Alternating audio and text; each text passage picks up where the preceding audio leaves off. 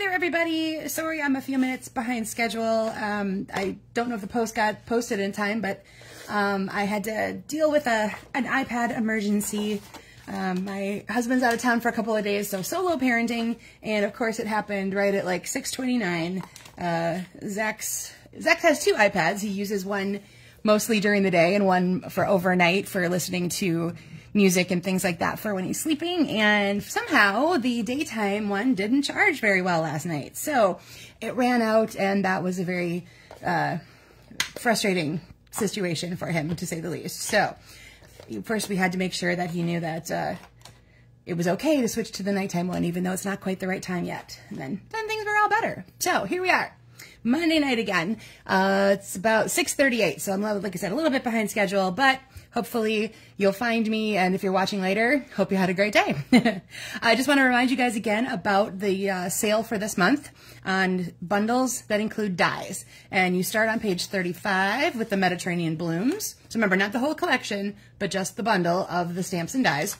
And then it'll go all the way through page 73. So there are so many wonderful ones to choose from here.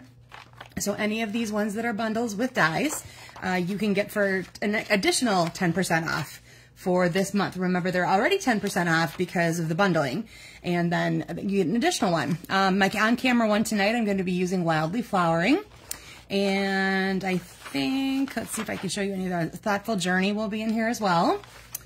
And I'm going to be using the Country Woods DSP at some point.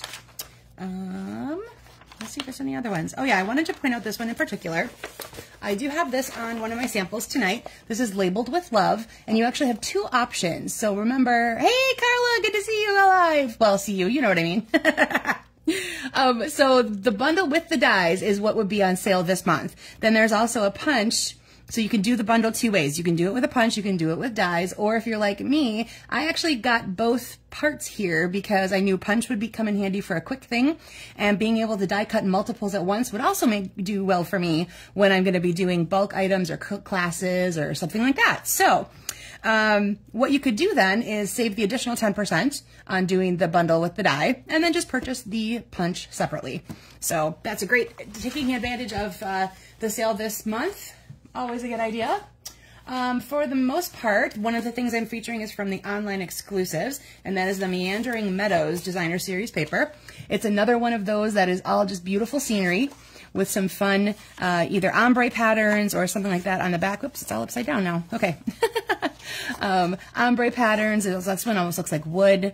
And I love that they're kind of watercolor muted, what would that be, Monet style, so to speak, if you're going with the artistry part of it.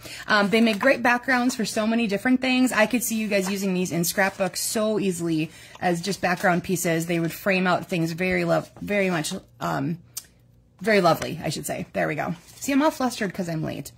So this is a 6x6 pack, and these are all the wonderful designs that are in there. Holy cow, that is such a fun one. So again, you can find that in the online exclusives. And a couple of the bundles I'm sharing tonight are also online exclusive. So I will have that all posted up when I upload the pictures later tonight. I have another meeting after this, so it'll be a little later tonight when all that stuff will be up on the page. All right, so let's jump in and get crafty. All right, so for tonight, you needed a piece of neutral cardstock. That was 2x3. For on camera here, I'm going to be using basic beige. And then of card base, so the 5.5 by 8.5, that's scored at 4 1/4. So again, mine is basic beige. Then piece of cardstock, that's 2 1/4 by 3 1/4. I have Highland Heather. Your DSP, 2 3/4 by 4 3/4. We're going to be using this horizontally, so 2 3/4 is your height. And then either another piece of designer series paper or another piece of cardstock. Hi, Carol. Thanks for tuning in tonight. So either one of those that you want to do, totally up to you, 1 1/4 by 4 1/4, and we're going to use that vertically. So in case either of your pieces of DSP are directional, make sure you've got them going in the right direction. So your height here, 4 1/4, your height here is the 2 3/4. All right, let's take that piece of neutral, whatever you have. Again, I got basic beige going here. And I have my from Wildly Flowering. I've got kind of like a dandelion looking thing, but I'm going to do it in a different color. And then my phrase, thank you. So I'm going to go ahead and do my thank you in Misty Moonlight. And that's going to go kind of near the bottom, like so. I love the script in this Wildly Flowering. Very delicate, looks very much, you know, handwritten, which is just a lovely, lovely effect. All right, and then this guy I'm going to stamp in Highland Heather, and it's going to go right above. Okay, I'm also going to add a little one off to the side, and then one more, and each time you'll see the ink got lighter and lighter, so it kind of looks like a little cluster, but the focus is on that first one that you did at full impression. All right, so that is all the stamping you need to do, is whatever you're gonna do on your neutral piece. And then let's go ahead, we can start laying out this for assembly. So you need to take your handy dandy bone folder, which of course I don't have handy dandy. So we're just gonna use the edge of the block. That always works. It's usually right in my little pencil cup and it's not. Oh well, I'll find that later, I suppose. Okay, so there is your card front. We're gonna go horizontal again. First, you're gonna take that DSP. Look at the back side of that, it's so gorgeous. Love this Meandering Meadows. And the bright colors are so bright and cheerful. It's lovely, lovely, lovely. So it's basically gonna be centered. You're gonna have more room top and bottom, obviously, than you do left and right, but basically centered across there, okay? Then go ahead and take that piece of either DSP or cardstock, whatever you chose to use.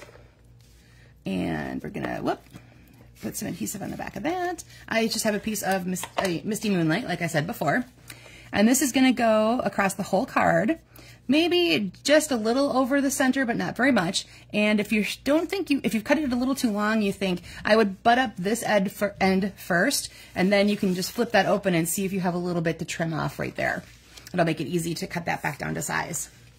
All right, so this other piece of cardstock then was the mat for whatever you have done on your neutral piece. And that should be framed out perfectly like so. And then again, on camera here, I'm just gonna show you everything laid out flat.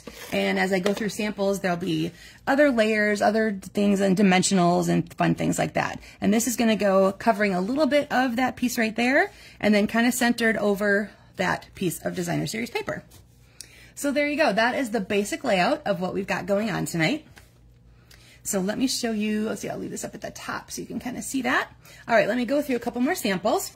This one here is Thoughtful Wishes. So these are two dies that come from the Thoughtful Wishes bundle. I cut them out of Curry and Garden Green, and then stamped the thanks plus that little blob, little sprinkle, speckles, whatever you want to call it, ink spot, a couple times over there. And I did stamp that off before putting it on there so that it's a little bit more muted.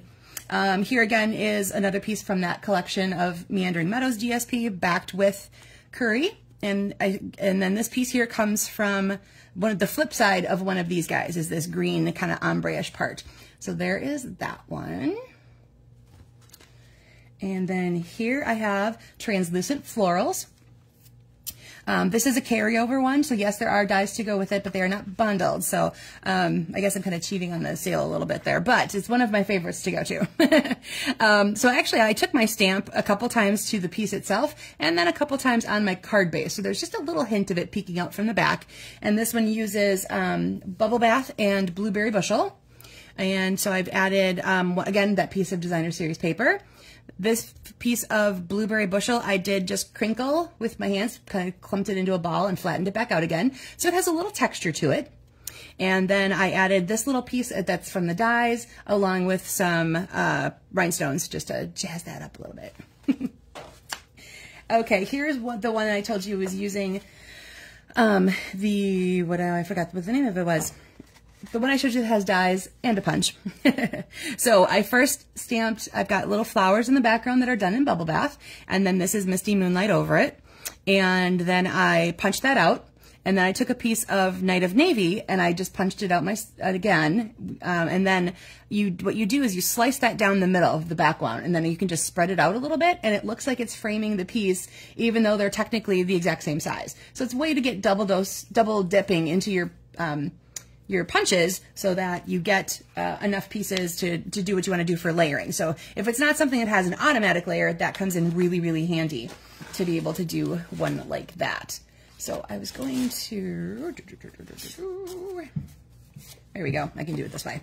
So again, what you're saying is you take your punch, like so. And then you're just going to grab your scissors.